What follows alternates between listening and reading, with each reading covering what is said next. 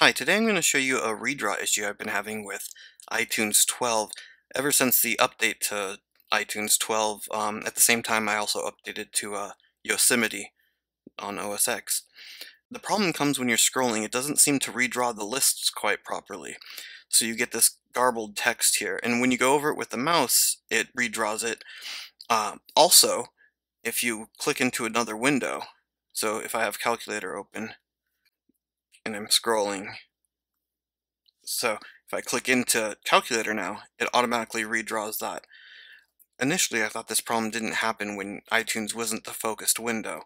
However, I have had it happen now, only once or twice. But let's see if I can get it to reproduce, because an interesting thing happens when that is the case.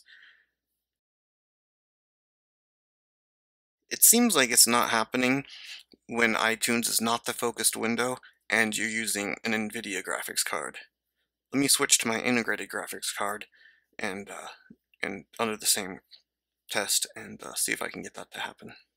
So now I've switched over to my integrated graphics card, which is the Intel graphics card, and you can see it happens. It seems like it happens more, but I may be mistaken in that.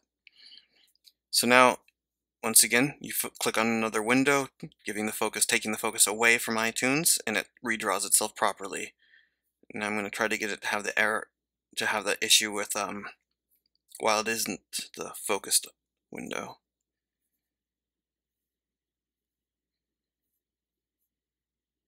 There we go. I finally got it to have the issue while it isn't the focused window. As you can see from the very first song up here, also red around here and here.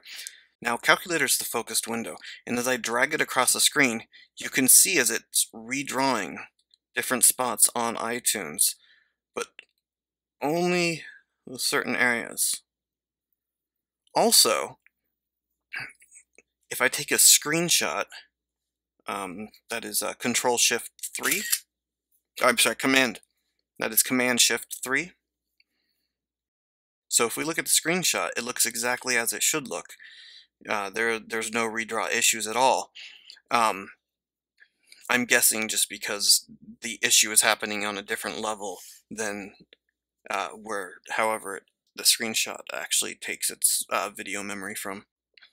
As I've shown, this happens with both the Intel graphics card and the NVIDIA one, and this is on a MacBook Pro Retina. If you have any idea why this happens or how to fix it, please comment below. Thanks for watching, and as always, please like and subscribe, and check out some of my other videos.